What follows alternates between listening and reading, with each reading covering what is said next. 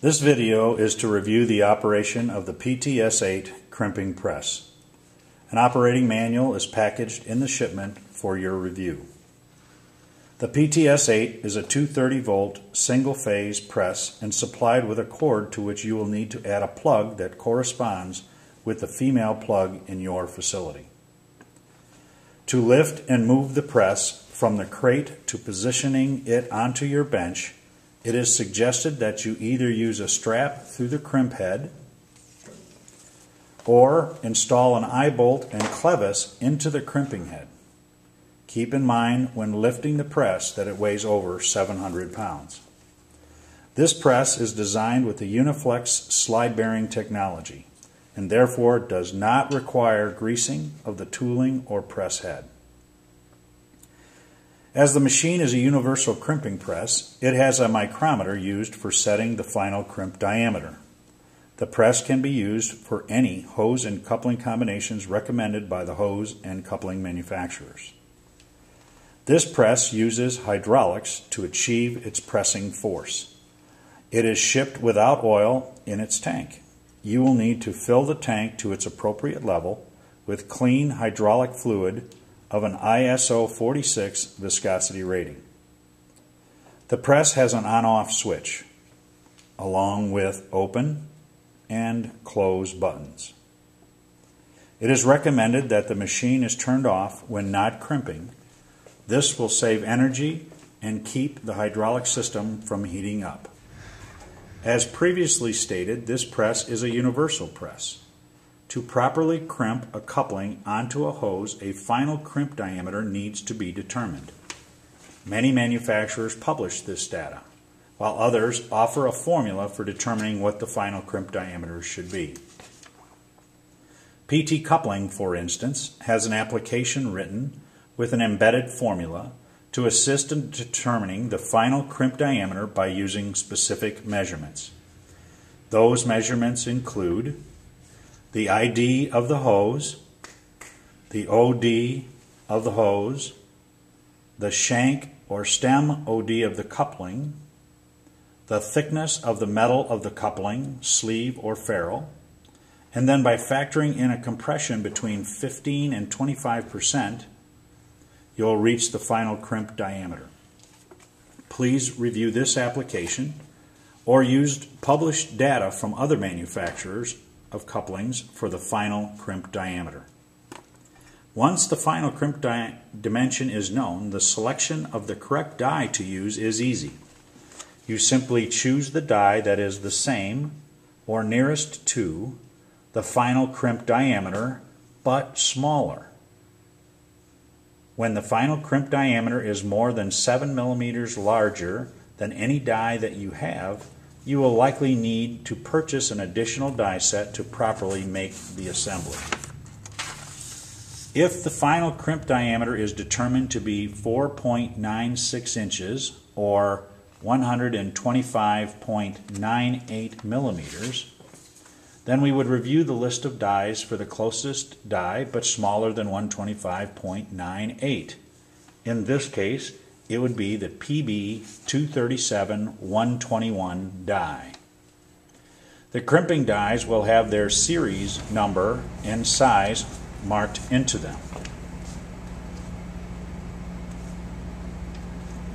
To insert the crimping dies, we first open the press to its fully open position.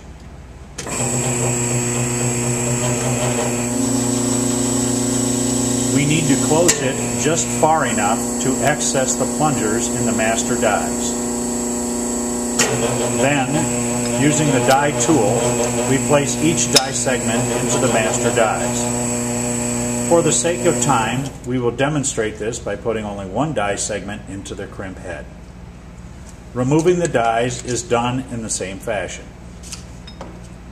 Now for a second example. When the final crimp diameter is smaller than 62 millimeters, the crimping dies will be of the PB239L series. To use the dies in this series, you will need to use the adapter die set available for this machine. The adapter die set will be marked with 237.239.2L2 on each of the segments. They are inserted into the master dies in the same fashion as the PB237L series crimping dies were put into the press.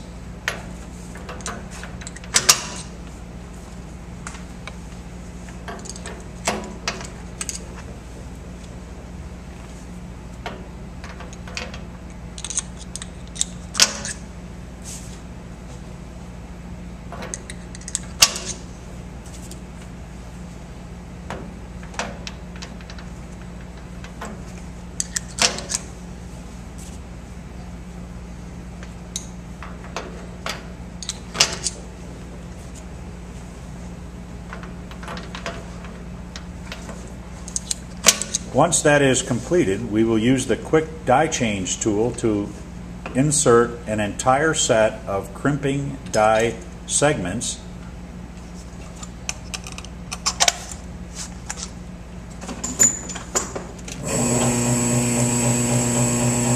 we open the press large enough to allow putting the dies into position. Then close the press onto the die pins that are aligned with the holes in the adapter dies. Once the press is closed completely, it will stop. Remove the quick die change tool. Then open the press and the dies will now be positioned into the adapter dies and ready for crimping. In our second example, our final crimp diameter is 41 millimeters. We subtract the die size from that number to find the difference. The number is now the number we dial on the micrometer to set the machine to reach the final crimp diameter. Let's set the micrometer setting.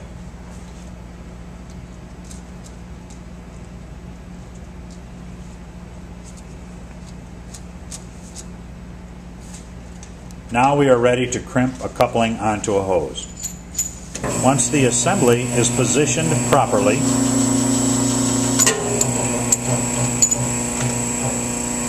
we push and hold the close button. The machine will move to the preset position and stop. We then push the open button and remove the hose.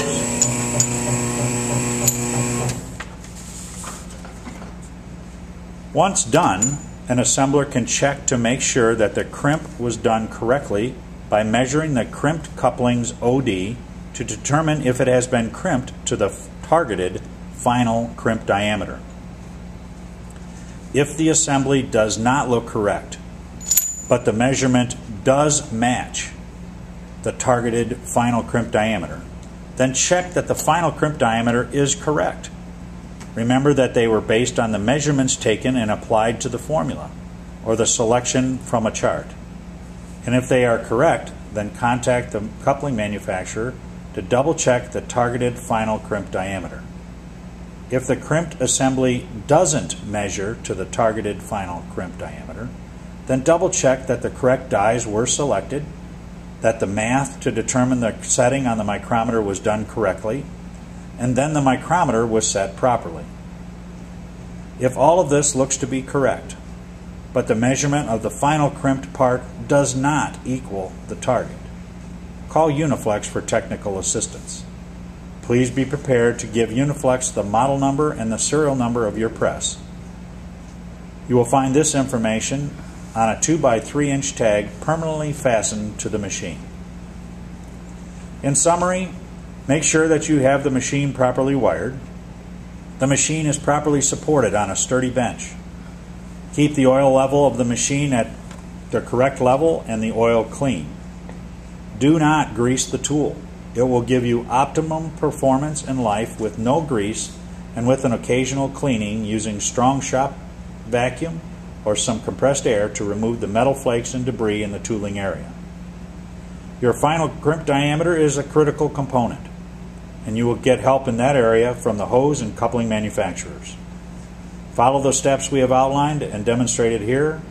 Good luck and enjoy your new press.